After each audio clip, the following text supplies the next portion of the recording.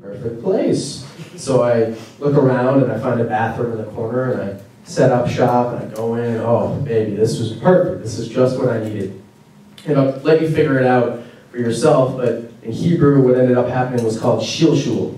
Very bad. And number two, keep it short. Because look, I've been in that audience so many times before, and all I can remember ever thinking about when someone else was talking was just, God, we just wrap it up and get off the stage. I want to get my life on. So happy that I was his grandson and I made him the happiest grandfather ever. And how grateful he was to have me as part of his family. Jacked up, everyone thinks we're going to win, and we got beat by 50.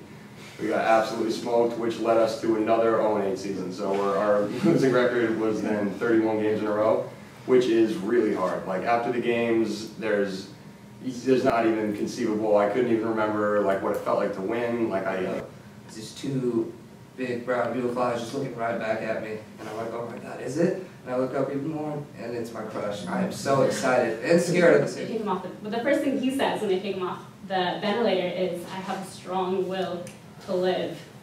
And so these turned into some pretty special few days with my grandfather, getting to talk with him, to tell him about the thesis I'm working on. I really get used to seeing someone violently seize in front of you, especially when they're so close to home. We go to dinner, dinner's going great, everyone's in a great mood. I'm sitting across from her and she's laughing at all my jokes. We get out of dinner and she gets a phone call, and about 30 seconds into the phone call she starts crying. And she gets a phone. He was like, but it would be great, like, I just can't wait to abscond with your children. And I'm like, in case you don't know, abscond is like run away with or like make off in the middle of the night. And like saying that once is one thing, but like he says it again, right? And then one time we bring it up in conversation, I'm like, oh, I know how much you want to abscond with us. And he goes, oh, the devil's in you. And I'm like, It was definitely anxiety, pretty thrill. And so I was like, oh, that wasn't too bad. So I looked over to my friend Doug. I was like, yeah, I bet you can't do this. I kind of just egging him on, messing around. So, you know, he went for it. It seemed like he got it pretty easily. It's like the heartbeat of Nairobi. It's like throbbing and breathing. You see people walking around, a lot of people, hawkers selling stuff, touts hustling passengers, people pushing trolleys. It's really loud, but then it's alive. And so I was walking around. Another half an hour passes, nothing.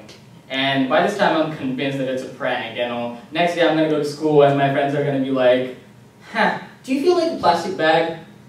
And my best friend's going to be like, huh, got owned.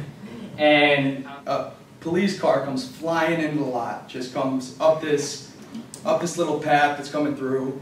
I see it first and I take off. I take off left, and I guess I picked the wrong angle because I got hit by the cop car. So these three boys who grew up in our neighborhood and who were in charge of the music and a lot of other administrative stuff at the youth group. And this was at a time post Jonas Brothers, pre One Direction, so they filled a very important niche in the world, and they each built the perfect trope of a teenage heartthrob. So you had Brett in Mrs. Smalling's class one day, and it's George's turn to do show and tell. And George was pretty much the coolest kid in my class. He was like good looking, he was the class clown, everyone liked it. You're allowed to come to the Boundary Waters. To get your permit, you have to watch a video about what to do in these kinds of situations. They teach you about bears, but they teach you about bears when bears come to your campsite. And they say, bang your pots and pans and get as big as you can and look the bear in the eye and scare it away. But like, what if you're walking into the bear's territory? They don't really describe what to do then. So three things. He was just like, yeah, drive it, it's fine. I was like, no, it's not fine. Like, I promise you don't want me driving your car right now. And he's like, yeah, don't worry. I can't drive. Just drive. So I climb into this man's ginormous van, and it's packed with people. Like, there are at least 7 people, like aunts and nieces and nephews. Everyone's just looking at me. And I don't have to talk to the mirror. I can talk to Jesus. I'll say, and that is why the sky is blue. And I'll get a round of applause and feedback, like, and it's great.